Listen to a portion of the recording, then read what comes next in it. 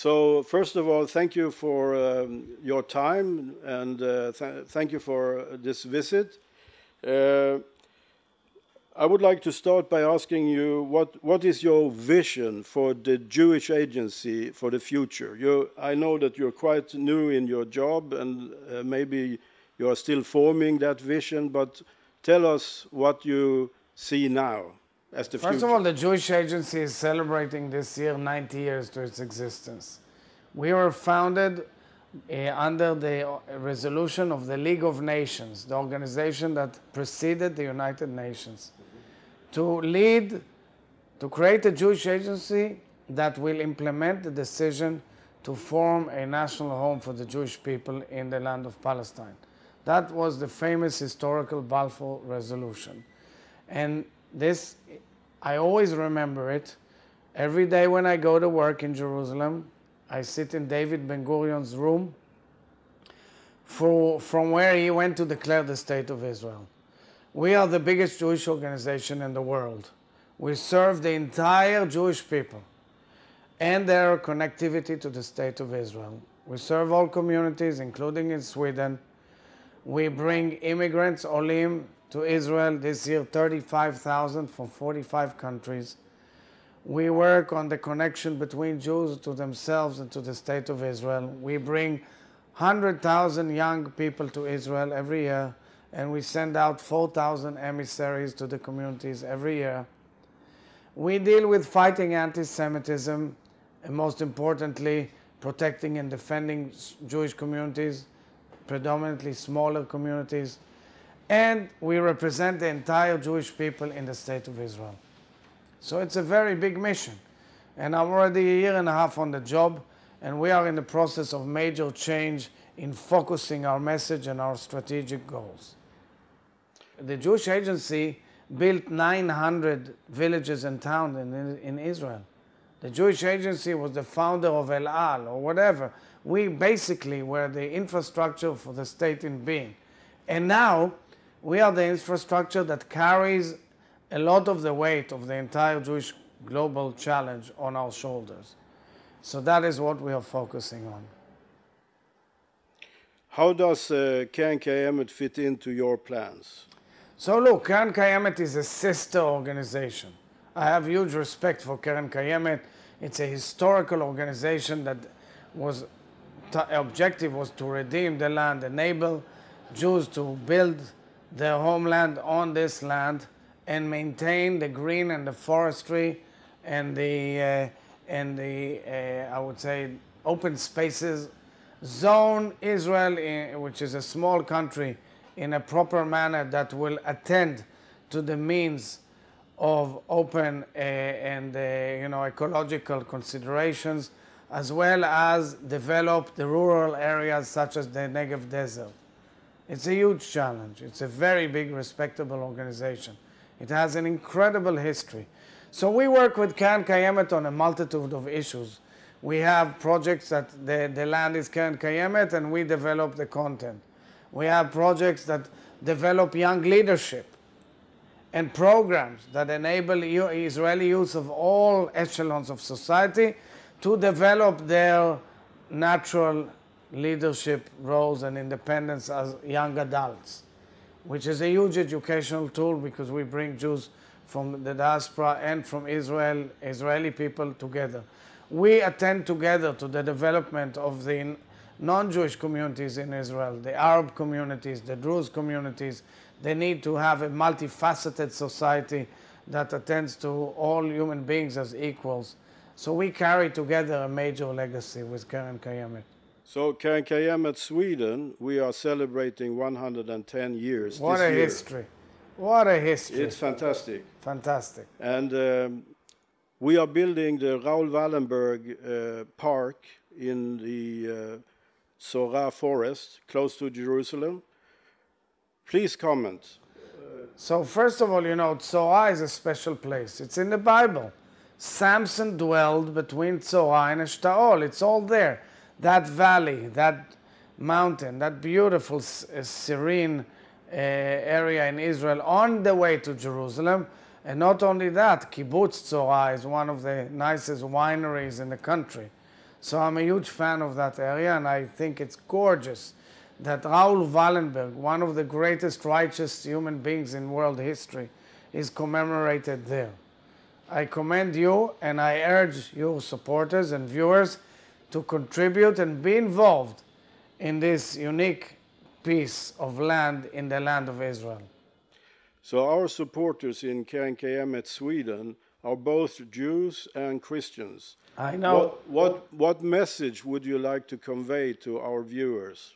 That there must be affinity and friendship between Jews and Christians to serve the needs of humanity, to fight for the just cause of the Jewish people, for their own nation and homeland, to combat racism and hate and xenophobia of all kinds, to understand that we live in a very complex world, whereby in our region we are at the frontier of where ruthlessness is.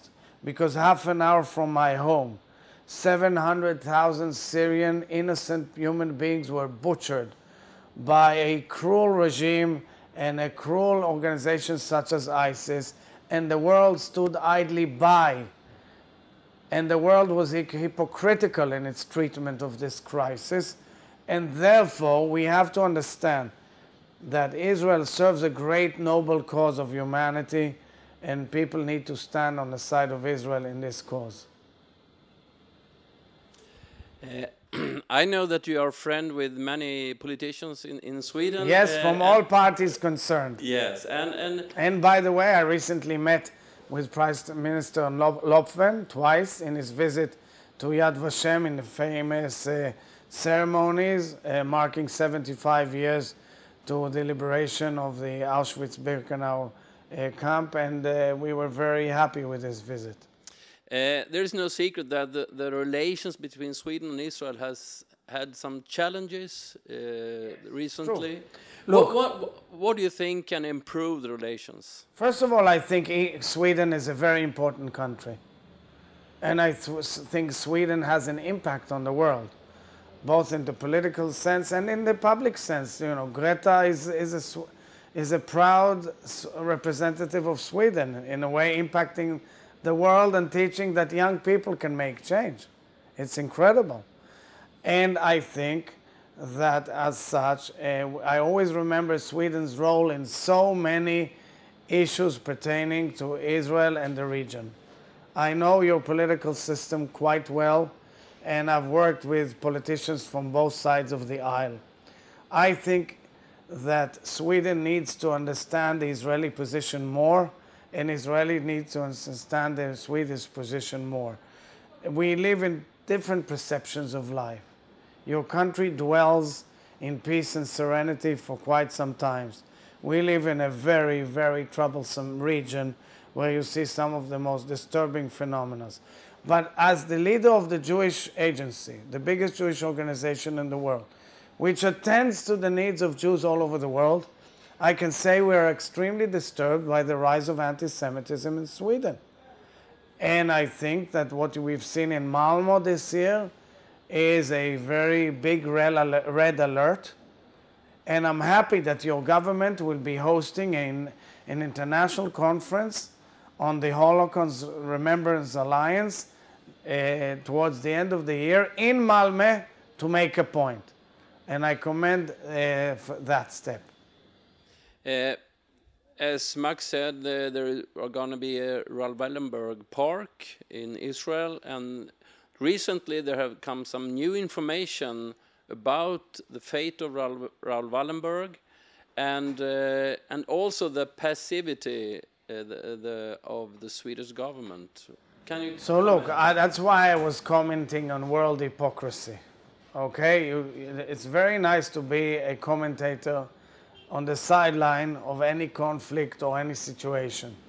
I knew personally many Jews who fled to Sweden after the Holocaust. Sweden then opened its gate and was a refuge place, an asylum place. I think that the perception, when one tells us speak to Hamas, for example, and does not judge Hamas in the right, I would say, scale of what it is to be a terrorist that kills innocent human beings, then whoever tells us speak to Hamas undermines the rule of law, civil liberties, democracy and justice for all. Undermines. You cannot speak beautifully about human values and then support Hamas. You can't. This is an organization that has sent 10,000 missiles on innocent Israelis. And unfortunately, at times, you have to take military steps to protect your people. And I clearly tell the Swedish people, there's a saying in our sources, judge thyself. First judge yourself before you judge others. That's the way I look at some of the voices I hear from Sweden. Nonetheless, I think there's a major effort to bring Sweden back to be a more honest broker, and I hope it will happen. I know your government, Prime Minister, Foreign Minister for many years, and of course the opposition leaders, and I really, frankly, openly say the equation is tilting. I may add that the region is changing too. Some of our worst enemies are today our closest colleagues and allies. What do you tell them? That you still support Hamas, that you think you have to speak to Iran, when that nation spreads hate and terror all over the world, day in, day out, taking bread from the mouth of their people and spending it on ammunition and on bombs and on terror all over the world. That's the scale that should be implemented on them.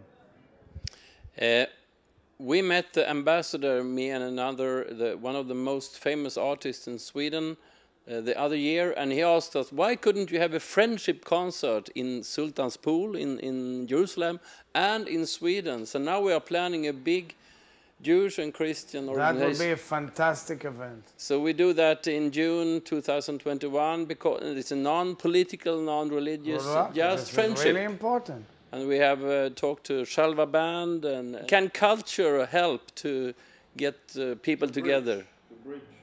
Well, culture can serve as a bridge between nations.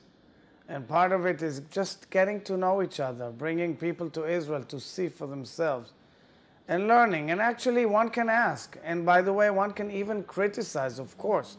That's human deliberation. But first, be fair when you approach. And I think culture can go beyond the immediate conflicts and can go beyond the challenges, political challenges. So yes, culture is the secret for success. I samband med att Keren Kajemet Israelfonden fyller år i år pågår en jubileumsinsamling för att inrätta en park i Israel till minne av den svenska diplomaten. En halvtimmes bilresa från Jerusalem i området Tzora utanför Bet-Shemesh ska parken anläggas för att hylla Raoul Wallenbergs gärning i Budapest under andra världskrigets slutskede. Platsen ligger i ett populärt rekreationsområde dit många israeliska familjer reser på helgerna för att njuta av friluftsliv och natur. Det populära resmålet kommer nu att kombineras med en minnesplats till Raoul Wallenbergs ära. I mars träffade Max Federmann personal från Keren Kajemets Jerusalemkontor för att planera anläggningen. Parken, som ligger i centrala Israel mellan Jerusalem och Tel Aviv, kommer att vara en påminnelse om en viktig länk mellan det judiska folket och Sveriges folk. Att hylla Raoul Wallenbergs gärning bidrar till en djupare vänskap och närmare relationer mellan vårt land och Israel. Mellanösterns enda demokrati. Insamlingen till Raoul Wallenberg-parken kommer att pågå under hela jubileumsåret 2021. Den svenska diplomatens legendariska livsgärning har fått stor uppmärksamhet i Israel. Minnesplatser och vägar har uppkallats efter honom. Och den 26 november 1963 gav Yad Vashem honom hederstiteln Righteous Among the Nations. År 1987 blev Raoul Wallenberg hedersmedborgare i Israel. Många av dem som räddades av Raoul Wallenberg och deras efterkommande bor idag i Israel. En av dem är Thomas Vogel. Raoul Wallenberg is an angel. I believe he is an angel, not a person. He's an angel.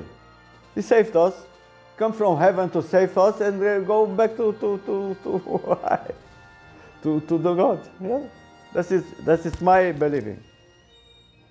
Because I receive my life like a present. That's it.